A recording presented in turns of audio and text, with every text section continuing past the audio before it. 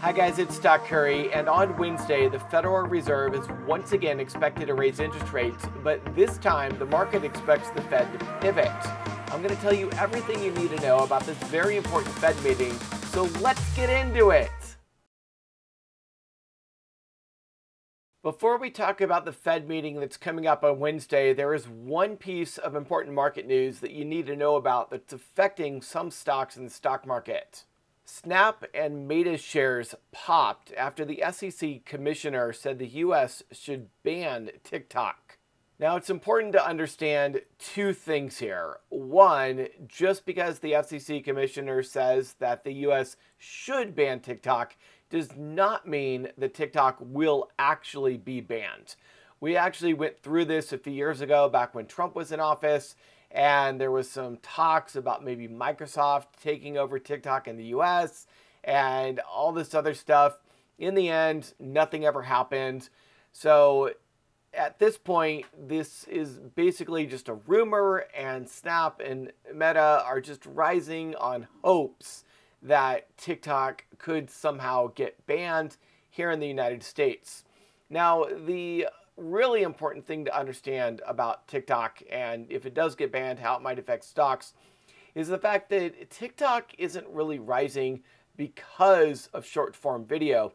TikTok is rising because of the way that it focuses on user interest rather than user connections.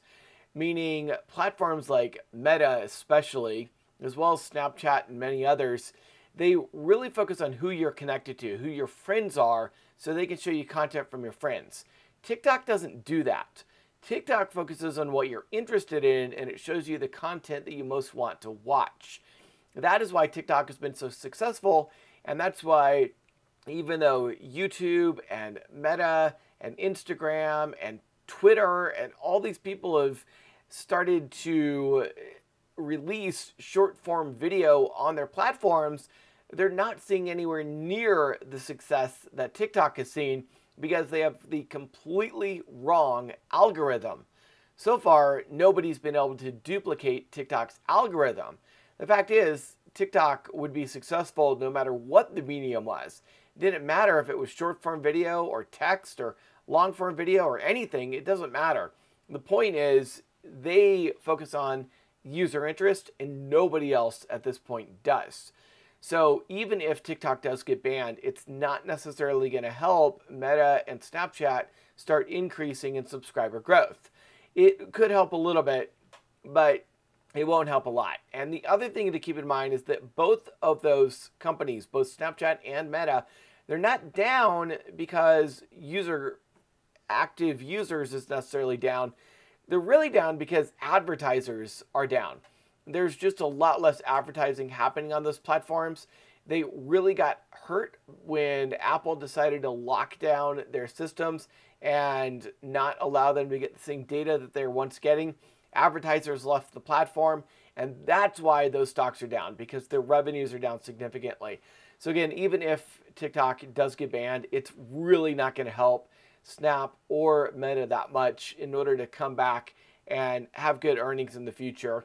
This is something where we could see the stocks rise, but then once those earnings come out and people are like, oh wait, that really didn't help, then the stocks just go right back down. Now we've got to talk about the Fed meeting that was happening Tuesday and Wednesday, and the fact that the Federal Reserve is going to announce a rate increase on Wednesday. Now, you have to understand, there are two directives for the Federal Reserve, or our central bank here in the United States. The first directive is to get inflation down. The second directive is to keep the employment labor market strong. The Federal Reserve has to do both at the same time. Now, the Federal Reserve really only has two tools in its tool belt. One is to raise interest rates with the Fed overnight rate, and the second is to buy or sell bonds, specifically U.S. Treasuries and mortgage-backed securities. As the Federal Reserve sells bonds, this is called quantitative tightening, And what it does is it causes interest rates on mortgage-backed securities and U.S. Treasuries to rise. It also causes the price of those to go down. In addition, when the Fed raises interest rates, this causes the interest rate for everything to go up. Treasuries, mortgages, credit cards, auto loans, everything. Across the board, interest rates go up. Now, we really have to look at the Fed's other directive, keeping a strong labor market, to understand just how much they might raise interest rates by. Because inflation remains quite high, and the Fed remains very aggressive or very hawkish in raising interest rates in order to get inflation down. So let's take a look at how the labor market is, because if the Fed is successful in getting inflation down, but the labor market starts to drop too much, the Fed is going to have to slow down this rate of rate increases because it's starting to hurt the economy. And unexpectedly, job openings rose in September. This is despite the Fed's effort to cool the labor market. The Federal Reserve currently feels like the labor market is too strong and it's causing inflation to go up. And that's why the Federal Reserve is trying to cool the labor market, slow down the rate of job openings, increase the unemployment rate, because that will actually help inflation come down. Job openings were expected to cool in September from about 10 million in August down to about 9.85 million in September, but instead they rose back up to the July levels at 10.72 million. There are now 1.9 job openings for every available worker, the same number we had in July. So this means that despite the Fed raising interest rates at the fastest pace in history, they have been completely ineffective at getting the labor market to slow down. This means the Fed will probably have to be even more hawkish or more aggressive in raising interest rates in the future. Now, right now, the market is actually expecting the Fed to slow down the rate of rate increases and to pivot, to U-turn, maybe even stop raising rates. But this labor market data that just came out on Tuesday, it shows that that is probably not going to be the case at all. And there's another thing that points to the Fed continuing to be very hawkish and very aggressive and not slowing down the rate of rate increases. And that is the fact that at the last CPI number that we got, inflation hit a 40-year high. The core CPI, that is the consumer price index minus food and energy, that is what the Federal Reserve generally says that they can control. That is what rising interest rates are supposed to get down. And core inflation rose to the highest level since 1982 at 6.6%. So not only has the Federal Reserve been completely ineffective at getting the labor market to cool down, they've also been completely ineffective at getting inflation to slow down. This means that despite the Fed raising interest rates at the fastest rate in history, they have a lot more work to do, and they will more than likely continue to raise interest rates at a very fast pace, since everything they've done so far has been completely ineffective. Keep in mind that until interest rates get above the rate of inflation, we remain in what is known as a supportive economy, meaning the interest rates are lower than inflation, so it actually helps boost and stimulate the economy. The Fed cannot slow down inflation until interest rates become restrictive.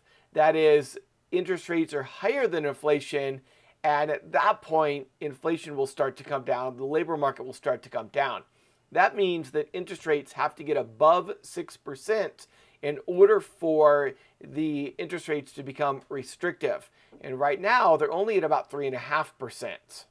Now, on Wednesday, the Federal Reserve is expected to raise interest rates by 0.75 of a point, or 0.75%.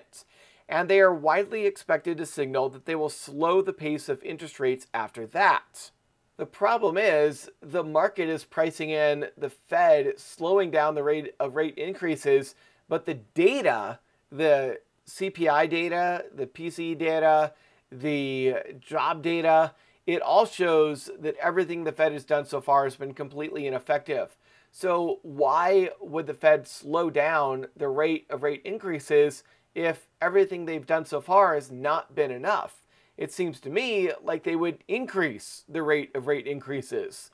And the problem is, if the Fed does actually come out and say, we are going to remain hawkish, we are going to continue to raise interest rates at a very rapid pace in order to fight inflation and lower the job market because so far it's not working, the stock market could absolutely go into shock mode, and the bond market could as well. We could see a major sell-off in both stocks and bonds on Wednesday if Jerome Powell comes out and he is actually as hawkish as I think he needs to be in order to get inflation down. But the market overall is just not pricing that in right now. So we'll have to see what happens. Now, I do like to do technical analysis leading up to this, and right now the technicals are extremely neutral. The stock market is all trading right in between two support and resistance levels. The VIX is at a level where 50% of the time it bounces and 50% of the time it drops. So the markets are 100% neutral. We don't know what the Fed is going to do. Everybody is just holding their breath, waiting to see. So Wednesday is going to be a massive market mover. I personally think it should go down, but who knows? The market will do what the market's going to do. Fundamentally, the market should go down, but we'll see. Technically, we were going into a bit of a bull rally prior to this week. So it'll be interesting to see whether the bull run that started last week can continue or if the Fed's just going to shut it down and we're going to start going back down again. By the way, the futures are currently pricing in an 85% chance of a 75 basis point rate hike on Wednesday and a 15% chance of a 50 basis point rate hike on Wednesday. Again, the market just does not believe that the Fed will remain hawkish. 85% of people think it's going to be a 75 basis point rate hike. I do as well. But it's interesting that 15% of people still think the Fed is only going to do a 50 basis point rate hike. It makes no sense. But that's what the market believes. And if the market wakes up, it could be a big shock. We could see a major drop.